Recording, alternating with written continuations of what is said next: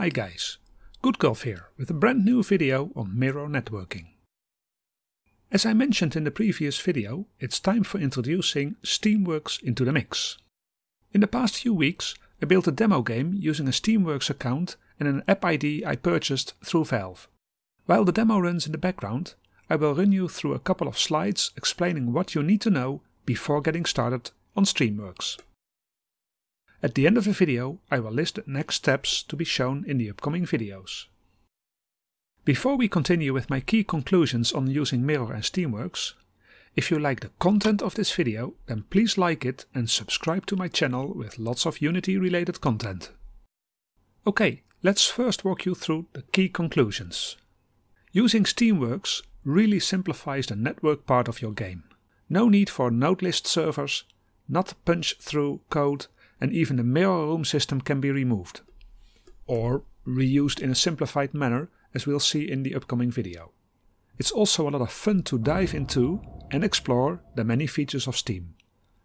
I do recommend the Heathen Engineering Steamworks Complete, however, it comes with a cost. And talking about costs, Steamworks is not for free. Setting up your first application costs $100, and you may need to cough up more money depending on your requirements. There's a learning curve to Steamworks, both the part where you create and upload builds into depots, but also the Steamworks Complete asset. However, there's a lot of documentation available, and if you're experienced enough to take on mirror networking, this should not be a big challenge. Let's look into the cost details. The absolute minimum to be able to create Unity builds is $100 for your first Valve Steamworks product. On top of that, you may want to spend the costs for the Heathen Engineering Steamworks Complete. You can start with the foundation version, but you will miss out on a lot of the more interesting features.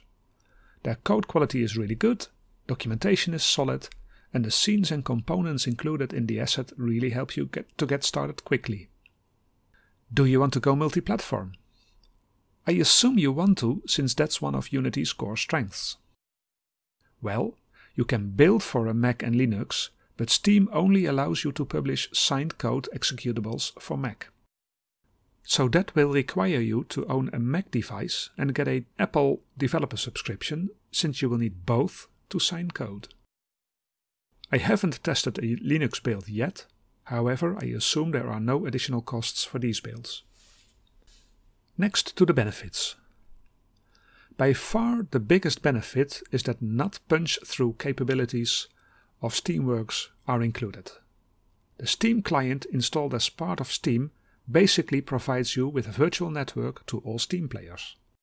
So the combination of Steamworks, Mirror and the free fizzy Steamworks transport makes it all work in a couple of clicks. Yes, you will need to make a few small adjustments to your code, which the Heathen Steamworks Complete code simplifies as well. You can use the Steam lobby features which, to be frank, are better than the Mirror Room Manager setup. Finding hosts and friends to play with is pretty simple. And of course, the other goodies you will get from Steam. Achievements, leaderboards, and in the demo you can already see an example of how you can use avatar textures from Steam in the game. So, say you're sold onto the concept. What now? First of all, apply for an account with Valve Steamworks. Go to the site, read the instructions and fill in the forms. You will need a valid ID, since they use a third party to check who you are and if they are allowed to do business with you. If you live in a country which has tax agreements with the USA, you can also apply for a taxation discount. This requires you to supply a tax identification number, which may vary for each country. A tip if you live in an EU country, there's a document you can Google for which lists what type of identification is needed for each country. This whole step is optional, since you don't really need it now if you expect profits from your game to only arrive months or years from now. You can go through this process later and get the tax discount later. It took me about an hour to fill in the forms and I was enrolled within a week. If you want to test builds yourself or with friends or co-developers, then you will need to request Steam keys for them to install the game before it's actually released. There's a process on the portal to request keys, and if you request up to a handful of keys, it only takes a day before these are delivered. Let me also share some important findings which may help you avoid some pitfalls. Yes, you can start playing around with Steam and the heathen Steamworks Foundation asset before committing to spend $100 or more.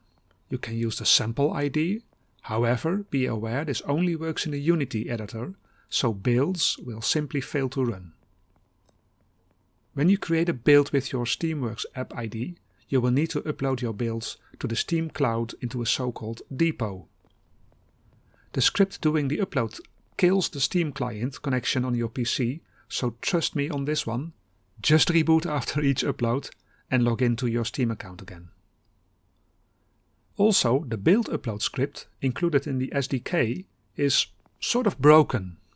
It uses a sample configuration file which by default contains a setting which says "Do not upload". Get rid of that setting. Last but not least, if you're developing all day, you may notice that suddenly some of the Steamworks features start behaving oddly. Usually that's because the Steam client being updated or going into some error mode. So keep an eye on your Steam client. Okay, we're not covering all of Steamworks in one video. That wouldn't do it any justice. What's up next? I will show you the basic setup of Heathen Steamworks complete with Mirror. I will show you how to make use of the Steam lobby. We will look at some of the fun features of Steam. And if there are specific things you would like to see, then please let me know in the comments. Also, please be aware that I've not forgotten about previous requests from the video comments. For example, in one of those videos I will also show you how to include Invector Full Edition third-party controller into a mirror-based networking game. That's it for today, and I hope to see you back for the next video in the series.